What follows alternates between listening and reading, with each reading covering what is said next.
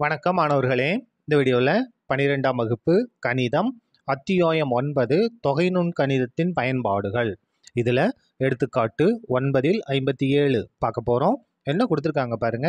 x² + y² = a² என்ற வட்டத்தில் உள்ள அரங்கத்தின் பரப்பை x = h என்ற கோடு இரு பகுதிகளாக பிரிக்கின்றது எனில் சிறிய பகுதியின் பரப்பை காண்க. பாருங்க என்ன கொடுத்துருக்காங்க. ஒரு வட்டத்தோட சமன்பாடு கொடுத்துருக்காங்க. இங்கே பாருங்கள், வட்டம் வரைஞ்சிட்டோம். எக்ஸ் அச்சு ஒய் அச்சு.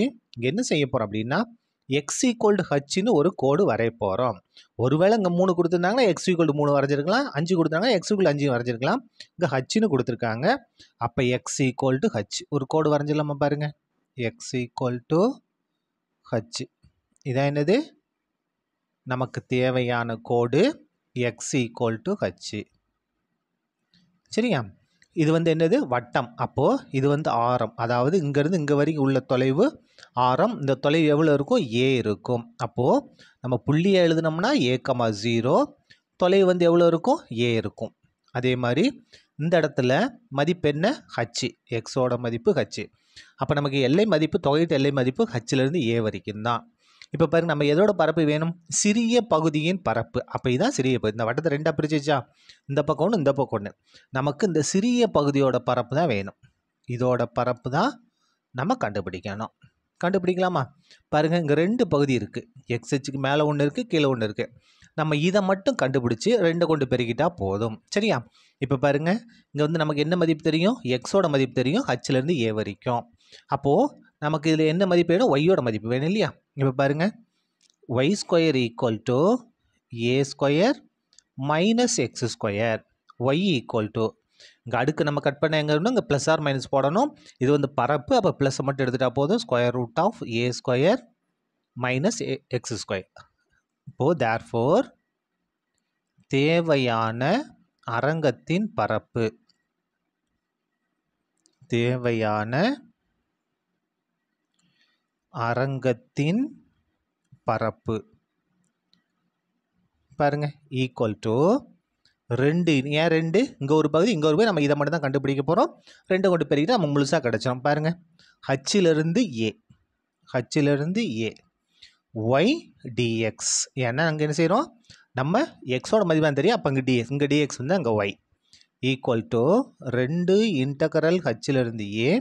ஒய்யோட மதிப்பு கண்டுபிடிச்சி வச்சுருக்கோம் பாருங்கள். √a² - x² into dx equal to 2 into இது நமக்கு நேரடியான ஃபார்முலா. என்ன அப்படின்னா அந்த ஃபார்முலா 11ஆம் வகுப்புல படிச்சிருப்போம். x/2 √a² - x² plus a²/2 sin inverse of x/a. இதுதான் ஃபார்முலா. இதனுடைய தொகையீட்டு ஃபார்முலா. இதனுடைய தொகையீட்டு மதிப்பு என்ன இருக்குது பாருங்கள். ஹச்சிலிருந்து ஏ ஈக்குவல் டு 2 இன்ட்டு முதல்ல என்ன செய்ய போகிறோம்? அப்பர் லிமிட் பிரதி இல்லாமல் இந்த இடத்துல a/2 எக்ஸுக்கு பதிலாக ஏ. இந்த இடத்துல பாருங்கள், எக்ஸுக்கு பதிலாக ஏ. அப்போ a² - a² ப்ளஸ் என்ன ஆயிரும்? 0வாக மாறிவிடும். Plus a²/2 sine inverse of எக்ஸுக்கு பதிலாக ஏ. அப்போ a/a 1. சரியா? Minus lower limit. எதை பிரதியிட போகிறோம்? லோயர் லிமிட்டை பிரதியிட போகிறோம்.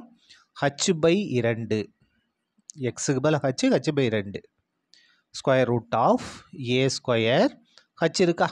எக்ஸ் இருக்கா? எக்ஸுக்கு பதிலாக ஹச், அங்கே ஸ்கொயருக்கான ஸ்கொயர் ப்ளஸ் இந்த இடத்துல a²/2 sine inverse of h/2 எக்ஸுக்கு பதிலாக h/2. சரியா? இப்போ சுருக்கலாம் பாருங்கள். ஈக்குவல் டு 2 இன்ட்டு 0 இது பண்ணால் 0. அப்போ இதை விட்டலாம். a²/2 சைனில் 1 எங்கே வரும்? 90 டிகிரி வருமா? 90 டிகிரினா π/2. அப்போ சைன் இன்வர்ஸ் ஆஃப் 1ன்னா π/2. சரியா? அதுக்கு அடுத்தது மைனஸ் உள்ளே பெருக்கிட்டோம்னா h/2 √a² - h². மைனஸ் அங்கே பெருக்கும் என்ன? இது மைனஸ் ஆகுமா? Minus a²/2 sine inverse of h/2. இப்போ பாருங்கள், இந்த 2 உள்ள பெருக்க போகிறோம். இந்த 2 உள்ள பெருக்குனா நம்ம பெருக்குன 2 இந்த 2 கேன்சல் என்ன வரும்? a² இன்ட்டு π/2 மட்டும் வரும். உள்ள பெருக்கிறோம், நம்ம பெருக்குன 2 இந்த 2 கேன்சல் ஆயிரும். மைனஸ் 2 அங்கே உள்ள பெருக்கும், நம்ம பெருக்குன 2 இந்த 2 கேன்சல் என்ன வரும்? h into √a² minus h² மட்டும் வரும். இந்த 2 உள்ள பெருக்கும்போது நம்ம பெருக்குன 2 இந்த 2 கேன்சல் என்ன வரும்? Minus a² into sine inverse of h/a. இங்கே பாருங்கள், இந்த இடத்துல 2 போட்டிருக்கேன் பாருங்கள்.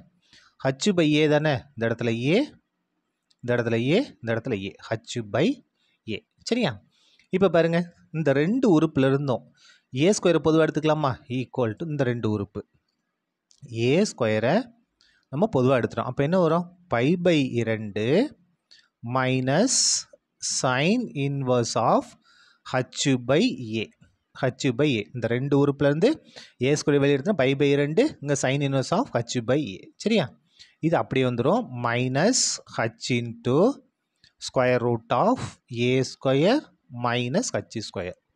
இப்போ பாருங்கள், a² இன்ட்டு இது ஒரு formula. π/2 minus sine inverse of h/a அப்படின்னா காஸ் இன்வர்ஸ் ஆஃப் h/a. இந்த இடத்துல cos inverse of h/a. Formula என்னன்னா π/2 minus sine inverse of X அப்படின்னா காஸ் இன்வர்ஸ் ஆஃப் எக்ஸ். இதுதான் ஃபார்முலா.